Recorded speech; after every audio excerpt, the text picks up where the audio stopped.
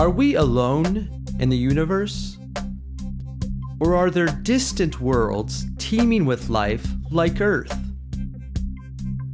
Given the number of stars and galaxies, most scientists believe it's unlikely that life on Earth is unique.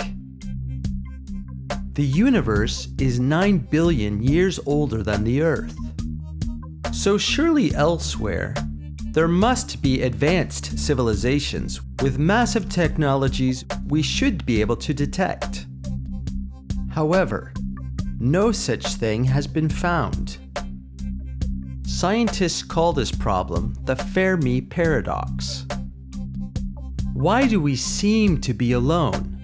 An idea that many people find absurd or even impossible. Several explanations have been put forth, but the biocentric universe theory offers a new one. We are alone because the universe that we observe is specific to our lineage of biological life. In this theory, the universe evolves gradually through biological observation. Collectively performing this observation are all of Earth's living beings, forming a kind of common observer which views the visible universe. Consider a living organism made of cells. During its life, new cells are produced, live for a while, and then die. Sometimes a colony of organisms can behave as if it were one big organism made of cells. By extension, all things that have ever lived on Earth can be considered to make up the ultimate organism, each individual being like a cell. We are born, live for a while, and then die. According to the biocentric theory, each of us is a part of this one giant superorganism which collectively experiences the world. But this brings up a question. Why is it that all individuals experience the same reality, a single course of events?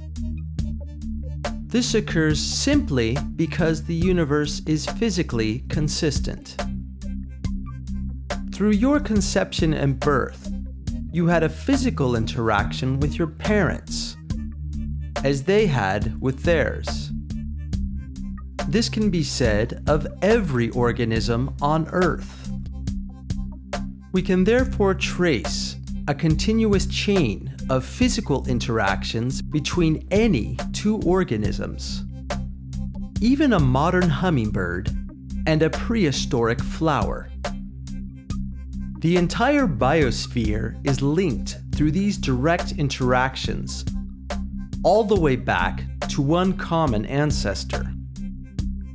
In a universe that is 100% internally consistent, this guarantees no disagreements between any two earthly organisms about the course of events or the physical laws observed. But the same cannot be said of a lineage of life that's unrelated to ours. Such alien beings would make up a different common observer and would therefore observe and dwell in a universe different from ours. We would never cross paths, and any radio signals sent out by them would never reach us.